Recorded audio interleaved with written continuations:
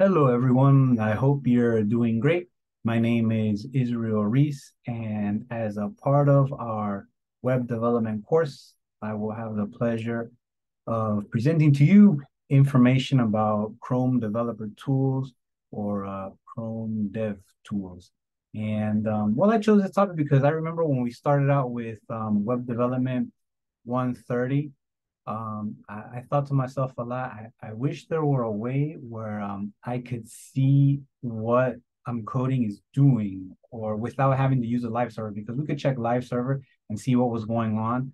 But I thought to myself that there has to be a way to be able to see what's going on. And well, of course, Chrome Developer Tools is the perfect solution for us to be able to see what's going on with our websites and the content and everything. So the information that I'm going to share, it's mainly from the developer.chrome website. There's a lot of information out there. I found the information that was here to be very beneficial. And well, how does Google define or describe the Chrome Dev Tools? It says Chrome Dev Tools is a set of web developer tools built directly into the Google Chrome browser. Dev tools can help you edit pages on the fly and diagnose problems quickly, which ultimately helps you build better websites faster. So sounds great. But basically, well, as we can see, Chrome Dev Tools is web developer tools built into Google Chrome, and it helps us edit the pages and diagnose problems, which will help us be better at putting together these websites. So there's a lot of information on this website alone. There's information about how Chrome DevTools helps us with elements and the console. There's a lot of, when we open it, we're going to see a lot of different panels and like console, sources, network, and how we can work with CSS and debug. So there's great information here, which you could also use as a source. And well, there's lots of great videos and things as well. So there's a lot. The first thing that we should take into consideration is how we're going to open dev tools. So we can do it by right clicking and then doing inspect. So right click inspect and it opens it right up.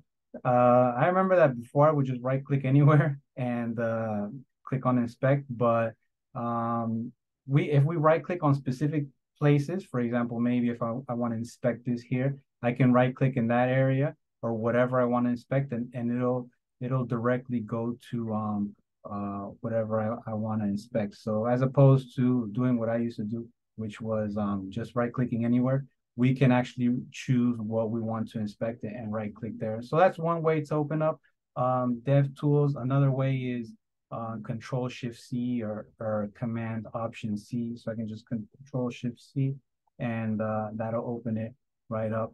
If we want to open it up and go directly into working with Java, then it would be Control Shift J or Command Option J, and that takes us right into the console where we can work with Java. So we have those different options for opening up. So it could be, I'll do Control Shift C, and it opens up our dev tools. So we can see there's a lot of different panels. For example, we have the elements panel, sources, console, CSS overview, lighthouse, network. So there's plenty that we can do with the panels. But to start out, well, we can go here to our device mode. So this is where we can see our device mode, and we can have different viewports. So like we learned in week 2, people are looking at our content through all kinds of different viewports. So this is a great way of seeing how we could seeing how others would see the content across different devices. So here what we have is a simulation of different mobile devices, so that way we can get an idea of how our content will look on different devices. Now, this here at the top, we can toggle it. So if we don't want to use the different options that we have there, we could toggle it here at the top, or we could also toggle it by Control Shift M. So Control Shift M or Command Option M. So that way we can go into it, because it might not appear for everyone. If it doesn't, then you can toggle it here, and then we get the different options for being able to have different viewports. Now, something that's great is right here at the top. It's already we have some preset sizes. For example, we can just click here and it takes us to a small mobile device, or a medium mobile device, which would be 375 pixels. A large mobile device could be a tablet. So this is great because it's already preset in there, and we can just click on it. Of course, we can do have it be responsive and move it ourselves, but maybe if we don't want to guess what the size of the device could be, we just click on it there, and it goes up to laptop, and then there's even, well, there's laptop, a large laptop, and then we even have a 4K large screen, so we can see what our content would look like on different devices. And then of course we can also use a responsive view where we can just set it ourselves. Now, something that's great, since we just recently, I just recently started working with media queries, or we were just introduced to media queries, is we can also use a setting here where it says show media queries.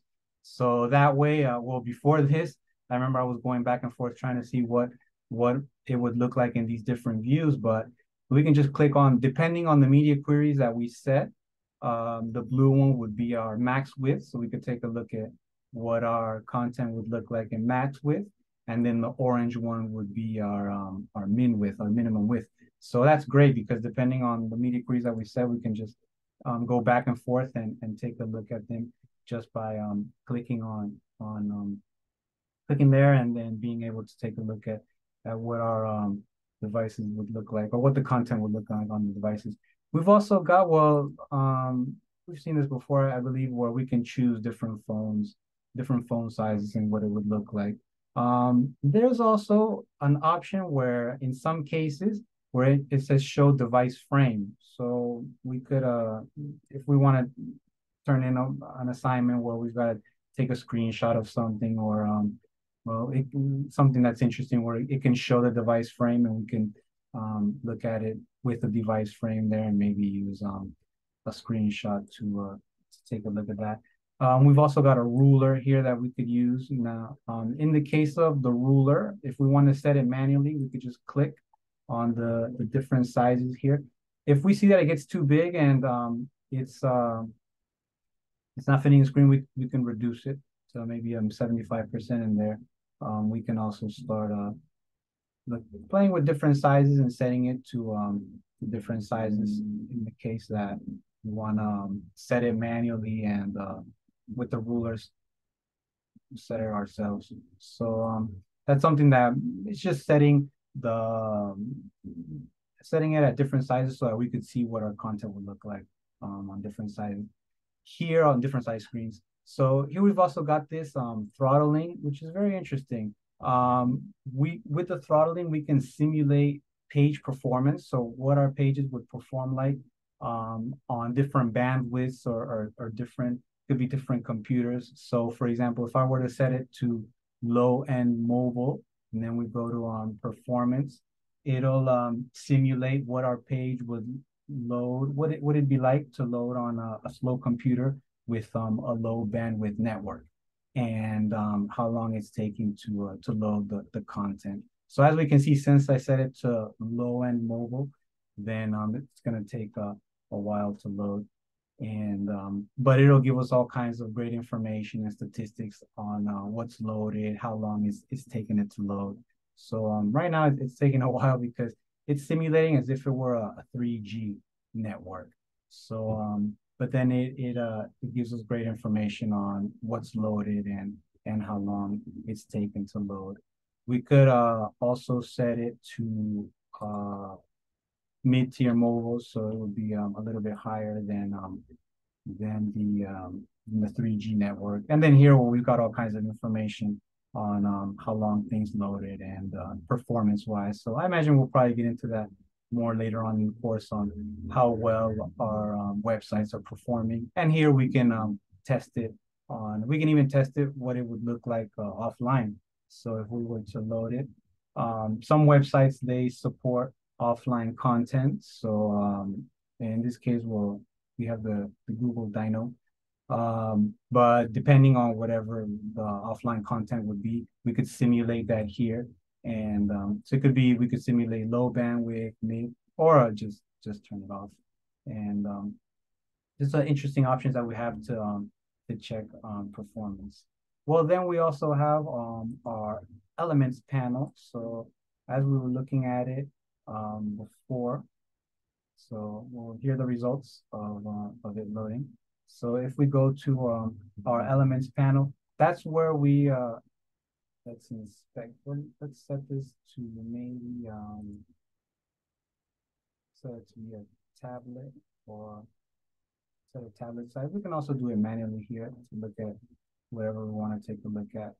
And then when we want to inspect something specifically, right click and then inspect, and then it'll go into it. So here we have the DOM tree in the elements panel. So right now we're looking at this elements panel, and this is where we do all of the DOM related activities in DevTools. So we can inspect directly from the DOM tree. So we can click on something that it highlights whatever we're going to inspect. So we can click on it directly and to inspect. So or we can also right click to inspect something specific.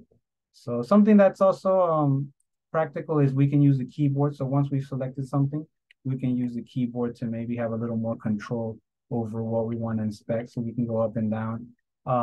If we want to expand or collapse lists, we could expand them using left and right. We can expand lists, so we could collapse lists there. So I have a little bit more control using our keyboard. So if there's something that we're looking at in the DOM tree, but maybe we don't see it on our screen, for example, maybe I want to inspect something that's in the footer.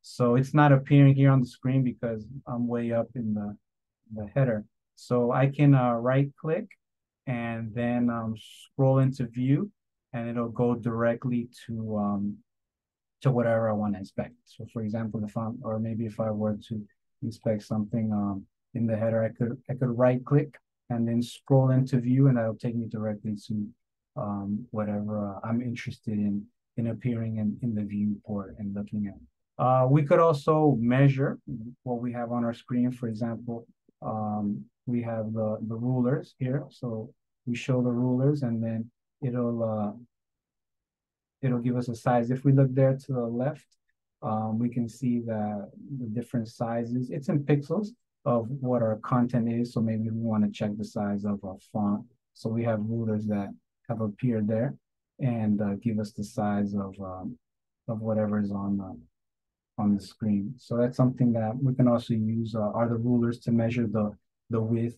and the height of an element. We can edit directly here in the DOM as well. So if we want to see what different things would look like in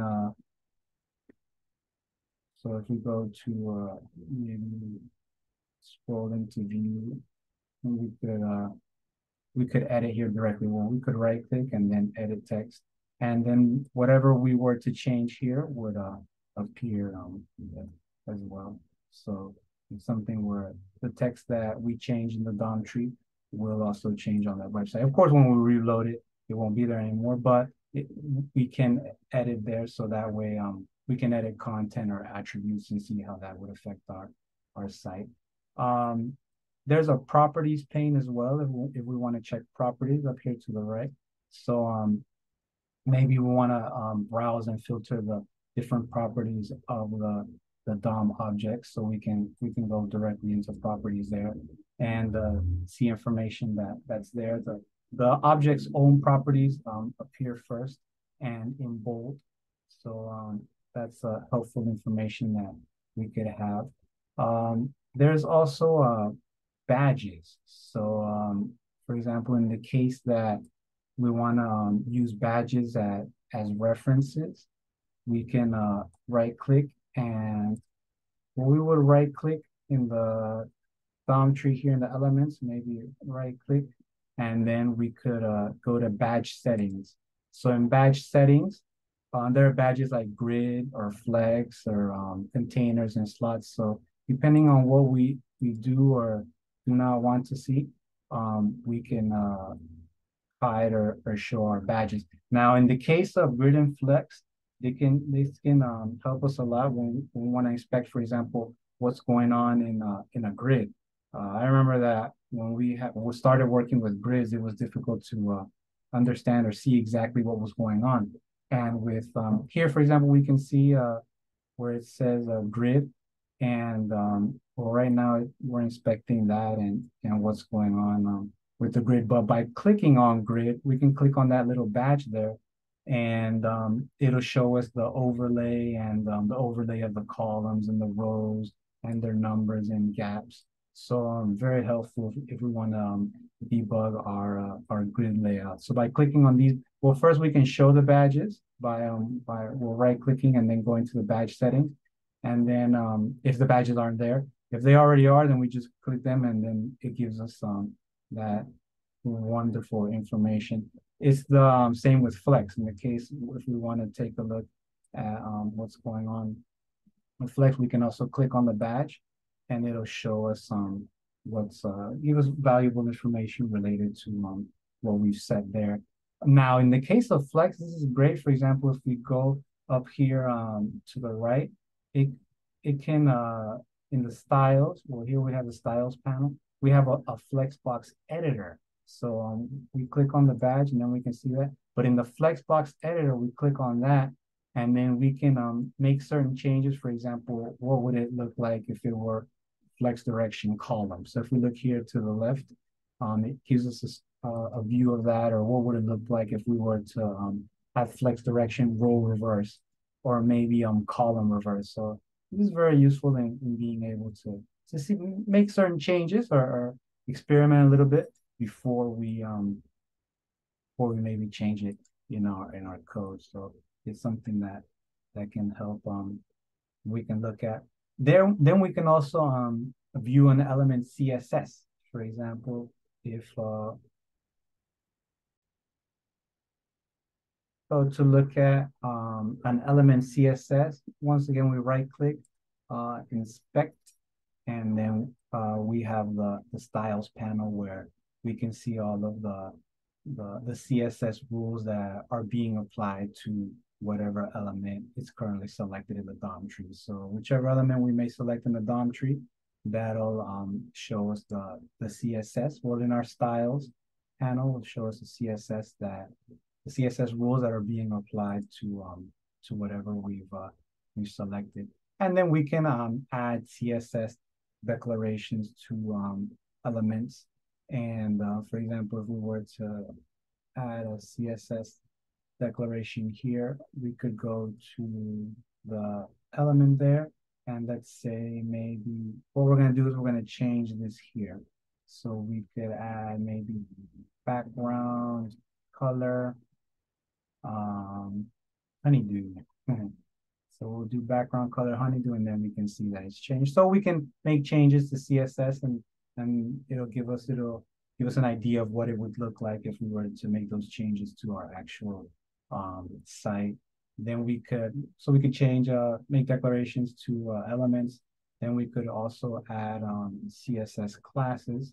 So if we were to inspect this here, and then in the case of a CSS class, we would go here where it says .cls. So we click there, and we could add a new class.